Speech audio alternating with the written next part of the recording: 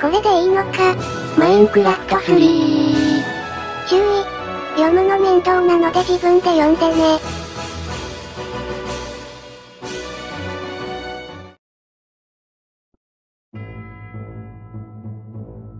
我が輩はコウモリ男である。すなわち、吸血鬼だ。カメラを逆さにしてるだけでしょ。我が輩は吸血鬼であるがゆえに、女の乳を吸うのである。じゃなくて血でしょ。それじゃいつものあんたと変わらないでしょ。そして僕のコスプレはこれが限界である。毎年ハロウィンになると憂鬱になる。毎年この時期になると、やっぱりハロウィンのネタ何も思いつかない。って思い悩むんだよな。ネタがないことが恒例行事となっている。ネタがないってつぶやいたら視聴者さんに、ハロウィンネタはどうですかって言われるんだけど、それが思いつかないって言ってるんじゃー。今年もハロウィン関係のネタ思いつかなかったし、もうなんかカボチャとか飾ってあとは適当に過ごすしかないよね。暗いハロウィンだな。まあ、あとはパンプキンパイを作るくらいか。却下。いや、まだ何も変なこと言ってないだろ。どうせ何か変なことする気なんでしょ。そんなすぐパイに反応するんじゃないよ。数学の円周率を習いたての中学生じゃあるまいし、今はただ普通にパンプキンパイを作るだけさ。作ったはいいが、お腹いっぱいだし食べる気にはならない。じゃあ何のために作ったのよ。ハロウィンだから。せっかくだから君も仮装してみなよ。と言っても、何のキャラクターに？オレンジの染料と黒の染料があればカボチャになれるっしょ。単純にカボチャの絵を描くだけなのね。ってことでほら、おっぱい出してみな。なんでそうなるのよ。お望み通りパンプキンパイをやってあげよう。別に望んでないから。まあでも、あれだな。おっぱいをオレンジに塗るのはなんか品がないな。いろんなものを台無しにしそうだ。そんな話に品も何もないでしょ。ジャックオランタンのシールを貼るくらいがちょうどいい。それより黒の染料で男をイチコロにするトリックオアトリートを書くか？何を言っているのかさっぱり。まあ、ちょっと想像してごらんよ。パンティを少し下にずらすと、そこから、トリックオアトリートの文字が出てくる。それを見た男子諸君はもうね、いたずらをしたくてたまらなくなってしまうというものだ。おバカ。パンティを全部脱がないチラ見せがポイントだ。いいよもう解説しなくて。ハロウィンっすねなんて言うんだっけ？クリット、オア、トリース、でしたっけ？トリックオアトリートね。ああ、それっす。俺が言いたかったの。ってことで、お菓子をくださいな。なんで子供じゃない君にあげなきゃならないんだ。いいじゃないっすか。今糖分を欲しているんす。わかったよ。パンプキンパイをあげよう。ごっつあんっす。この村のハロウィンも楽しんでいってくださいね。なんかやってるの？仮装パーティーっす。ちなみに俺は肥料のコスプレっす。肥料のコスプレ？僕は土のコスプレですね。かぼちゃの煮汁飲みます？俺は大便のコスプレだ。一般通貨うんちですね。はぁ、かぼちゃのお祭り。これが興奮せずにいられますか？興奮のしすぎは体に悪いよ。ちなみに私は麦わら帽子をかぶった土のコスプレです。僕はウサギの糞？私は味のりのコスプレですね。まあ、私は仮装パーティーより、人を焼く仮装の方が好きですけどね。あははははは。興奮すると分泌されるもののせいで、隠されたものが全て暴かれる未来が見える。ちなみに私はブドウのコスプレです。全員普段着。みんな自分の服の色に関係あるものを言ってるだけだな。仮装の意味を分かっていないんじゃないの？もしかしたら彼らなら仮装をしているかもしれない。こりゃまた妙なものが。ここは彼らの家だよ。彼らって誰なのよ。そうだったな。君はまだ会ったことがなかったな。ちゃんと紹介してあげよう。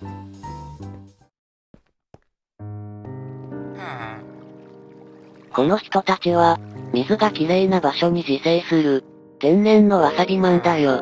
こんにちは。わさびマン1号です。こんにちは。わさびマン2号です。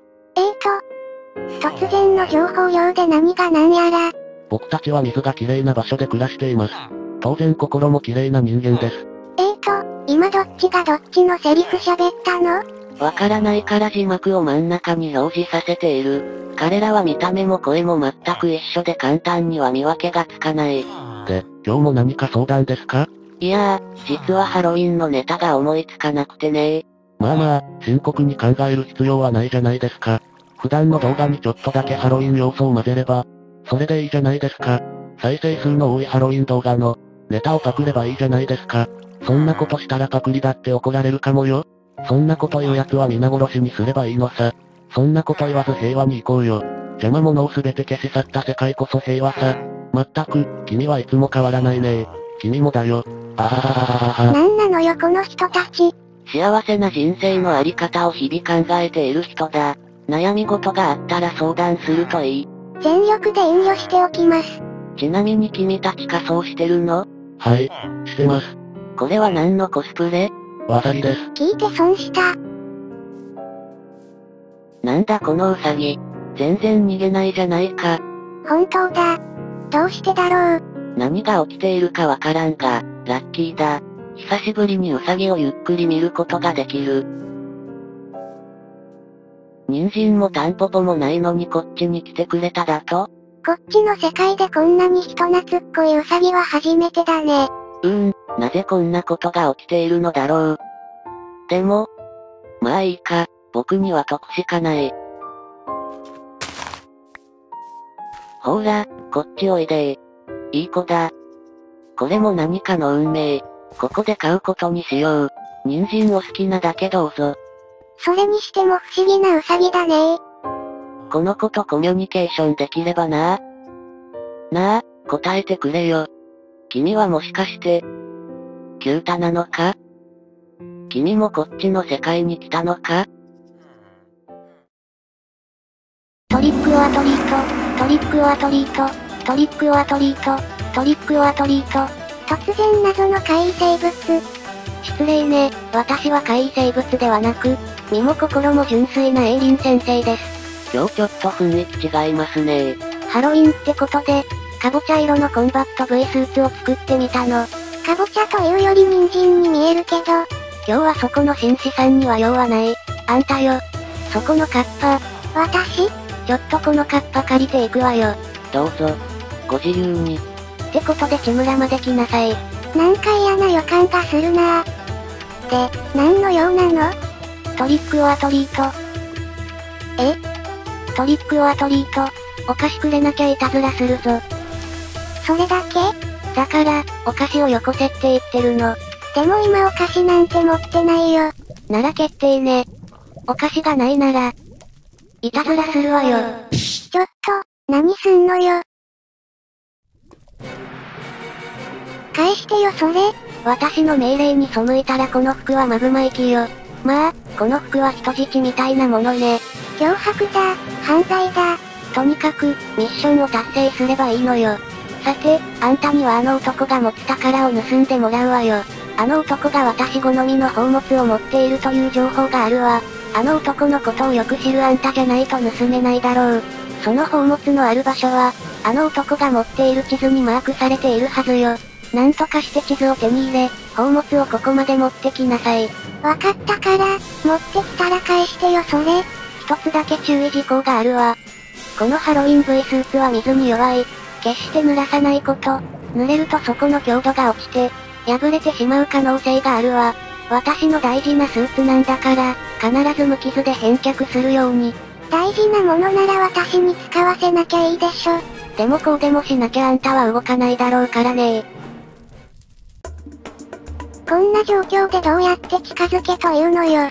せめて防具とかつけさせてくれたらいいのに。上から防具をかぶせたらスーツが傷つくでしょ。変なことしないか遠くから見ておくからね。もうこれが変なことでしょうが。ここからどうやって進めばいいっていうのよ。ひらめいた。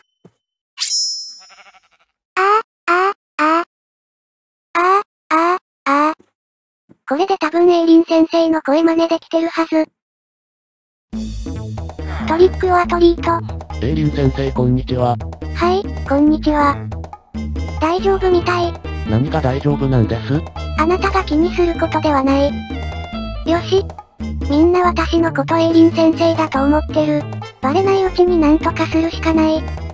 とにかく、エイリン先生っぽい行動をすればいい。ねえ、ちょっとあんた。はい、なんでしょうか。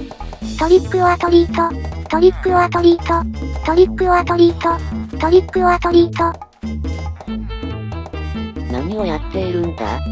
さ、ちょっと砂を集めてきてほしいのよ。地村でガラスをたくさん使う予定があるのよ。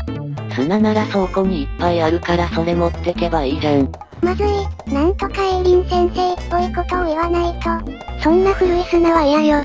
やっぱり取れたて新鮮なのがいいわ。なんじゃそりゃ。でもまあ、お願いされたからにはやりましょうかね。砂集め開始だ。さてと、何スタックくらい集めようかな。可能な限りたくさん集めておいてよ。わかったわかった。しばらく待っておれ。余分な荷物はここにしまっておいて。さて、砂集めしましょうかね。なんでニトリが地村でガラスなんか使うんだ？よくわからんが、レディのお願い事を聞くのは紳士のたしなみ。よし、作戦通り。素材集めの時に余分な荷物をチェストにしまうのが、あの人のいつもの習性。宝の地図とやらを早く確認しないと。で地図が4枚もある。どれが宝の地図？全部確認すればいい。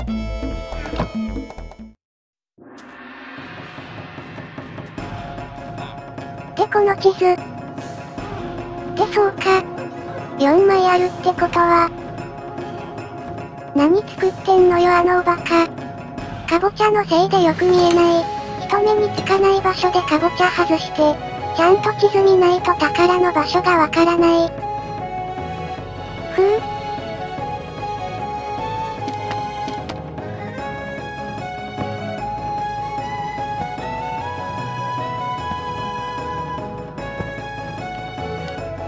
バカ。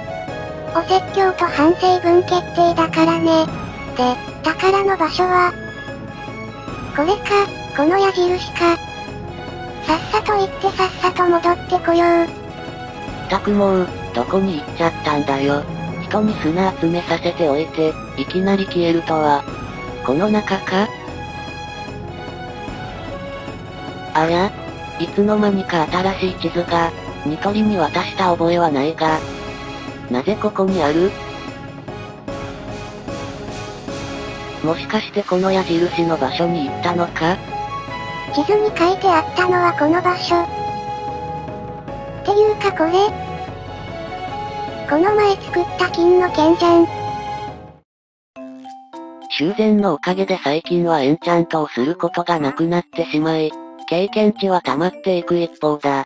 何かのミスで経験値を失うのはもったいないし、思い切って今日は無駄遣いをしてみよう。経験値の散財遊びってことね。この金の剣にめちゃくちゃ強いエンチャントをしてやろう。伝説の金の剣を作るのだ。てかなどこ壊れた。ふんふんうるさいんじゃい。勝手に人の家に入ってくるな。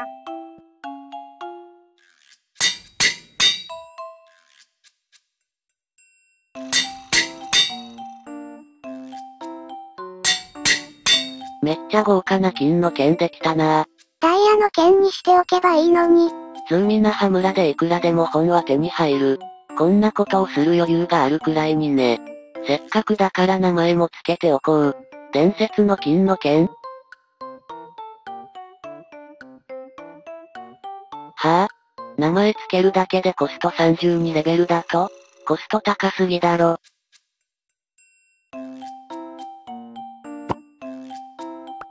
あの時の悪ノリで作った剣が宝物ね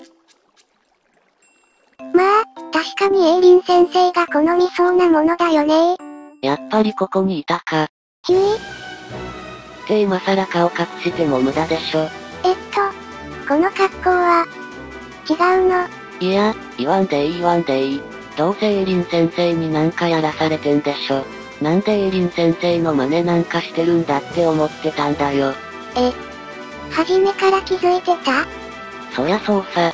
おっぱいの大きさ、形からすぐに君だと分かったし、身長、腰のラインもそれを裏付けた。鼠径部のラインも明らかに君のものだったし。こっち見るな、この変態。危ないってその剣。ニトリ様のご乱心だ。危険レベル最大。うひゃ。なんか今何かが破れるような音が。絶対にこっち見るな。ああ。私の V スーツが破れた。あんだけ水で濡らすなって言っておいたのに。肩とか背中の部分は無事か。あの部分から破れたってことは。前張りみたいに防水シートを割れ目に貼っておくべきだったかしら。